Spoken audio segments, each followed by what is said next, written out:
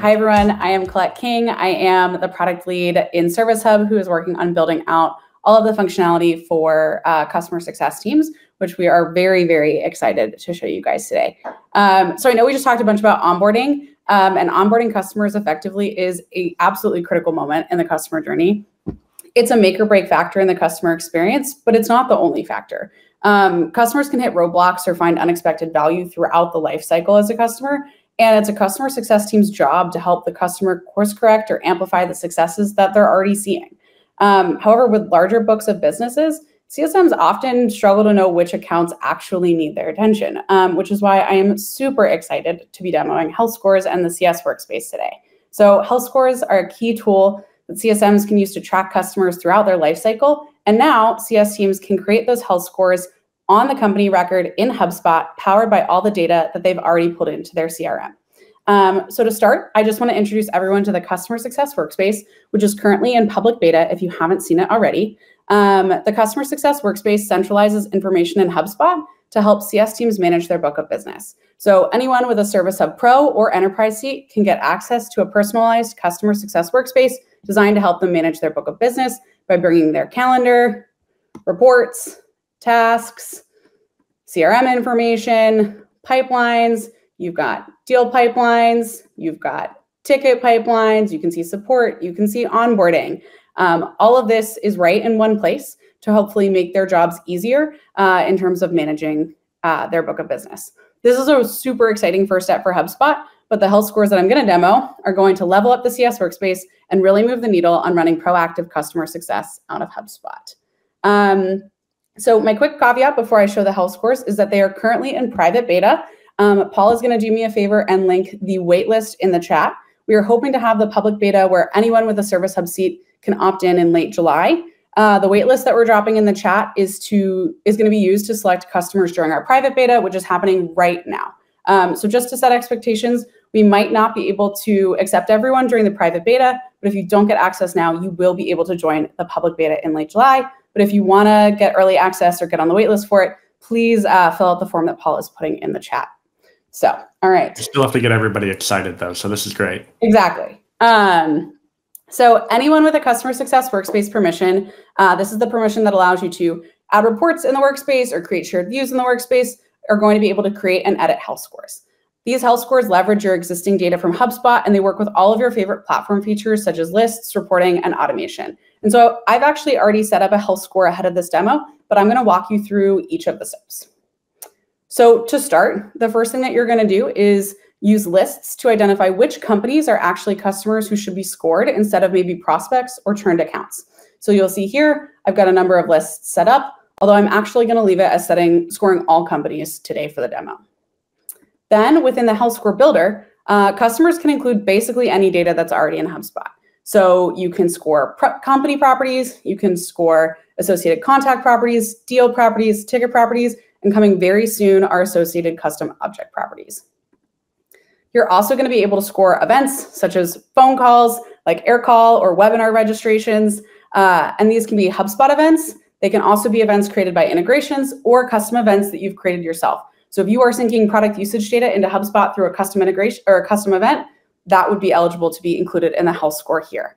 And if you're wondering what the difference between a health score a property and an event is, in general, we use properties to store information that can change, like a job title or an email address, while we use an event to record things that don't change. So a good example is if you delete an email after you've opened it, you always opened that email, and that email open will be stored as an event, even though you later went on and deleted the email. So ahead of this call, I actually went ahead and modified the existing score template. There is a template that every customer is going to see when they go to build a score for the first time. The template is designed to give you a sense of what's possible, but the score is 100% customizable, and you can just delete any section you don't like with this little trash can icon up here.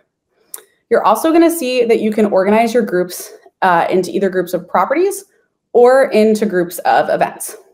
So each group has a max number of points that those properties or events can contribute to the overall score. And this helps to control the weighting of each section and prevents one section from overrunning the entire score. You have 100 points to distribute across all of the groups, as scores can only range from 0 to 100.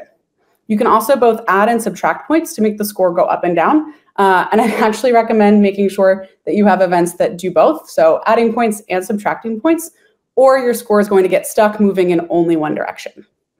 For any associated objects or events, so anything that is not the company record, you can manage which objects or events are being scored with association labels, and then you can also decide how you want those points from those objects to be included in the score. Last thing I'm going to call out is a new default property that we've introduced on the company record called CSM Sentiment. Right now, there are 3 options in CSM Sentiment, and it basically just allows your CS team to give a thumbs up or a thumbs down about how they feel about an account on a given basis. So the last thing I'm going to do before turning on my score is adjust my ranges. I actually want to create a higher threshold for what I'm going to count as healthy, so I'm going to set that to 80. But you can really decide whatever numbers work best for your company, at what point a company record would move from neutral to healthy or neutral to at risk. All right, I'm going to go ahead and click save, update. And now you're going to see that I have 2 new company properties that have been created, and we can go take a look at those in a second. All of the companies who are eligible are going to be scored immediately as soon as you turn on the health score. And if I come back and make any changes to the score profile, those company scores are going to get updated as well. All right, so if we go back to the Customer Success Workspace, go into the portfolio page, you're going to see that I have 2 new company properties here, health status and health score. I've also created a custom view in this to see all of the health scores, and then I've also created a custom view for at-risk customers specifically. Since both of these views are shared views, they're actually going to show up for anybody in my HubSpot account who is using the CS Workspace, so everybody gets this view out of the box now that I've created it. You can also pin these properties on the left-hand company sidebar, so you can see those right here, so a CSM has easy access to them on an individual company record. So because these are normal company properties, you're able to use them you can use both properties in workflows, reporting, and automation. So now that I have my health score and I'm pretty happy with it, I'm going to go ahead and create a few new workflows. The first workflow that I created reminds CSMs to update the CSM sentiment property every month with their assessment of the account by sending them an internal notification if the property hasn't been updated in the past 30 days. I've also created a workflow to alert managers if the property hasn't been updated in 60 days. This is a really good check-in opportunity to make sure that the CSM is engaging with the customers the way that we'd like them to, because if they are, they should have a sense of how this account is doing on at least maybe a monthly basis. The third workflow that I've created actually sends another notification to both the manager and a CSM if the health status changes from neutral to at risk. Right now, I have this alert set up to trigger for any customers, but I can also limit it to only triggering for certain accounts above a revenue threshold if I'm worried about potential noise and I want to keep my team super, super focused. Finally, I've created a list using health scores as well. This is a list of customers with a health score greater than 90, and marketing teams can use this to ask customers for case studies, or sales can ask them to serve as a reference customer. Now I'm going to go back to workflows, and I'm going to create a workflow that's set up to email the marketing team anytime a new customer is added to the list. If I wanted to, I could also set it up to alert them when someone is removed from the list as well. So everything I just showed is available with the health score builder that is currently in private beta, coming to public beta in late July. However, the engineering team is already working on additional functionality that we're hoping to make available in beta before the end of the summer. We know that as wonderful as all the automation and alerting I just showed are, that health scores actually need to mean something to CSMs for them to take action on it.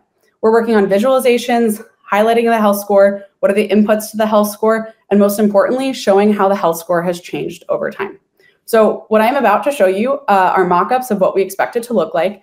And we typically do not show these on public webinars like this. So my only ask is that you remember that this is not yet available. We are tentatively planning for a beta, like I said, this summer. And just please remember that these are mocks. What you see is tentative. It is not a guarantee or a promise of future functionality. So here we go. The first thing that you're going to notice is that there's going to be a new summary card in the CS Workspace showing the number of at-risk companies within a CSM's book of business.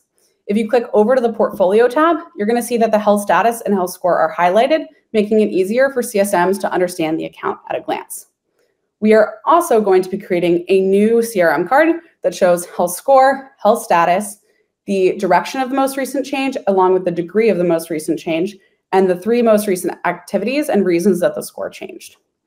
We are also introducing a chart that shows the score trend over time, and this is going to go back much further than the existing 20 value property history limit that we have for most properties today. We will also show an event history table showing each change, the value of the change, the event that caused the change, the date that it happened, and the score as a result of the change. So I don't know about you, but I am very excited to get everyone starting to use these new features and running customer success out of HubSpot a lot more effectively.